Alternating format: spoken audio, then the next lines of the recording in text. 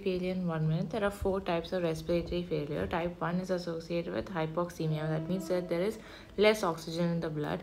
That is going to be causing low PO2, normal or low PCO2, and high gradient of oxygen. Seen in sepsis, gastric aspiration, pneumonia, near drowning, multiple blood transfusion, and pancreatitis.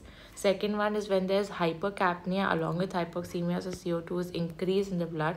This is because there's inability to eliminate the carbon dioxide, leading to low PO2, high PCO2, but a normal gradient.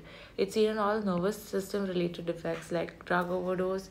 You have brainstem injury, sleep disordered breathing, severe hypothyroidism, myasthenia gravis, GBS, ALS.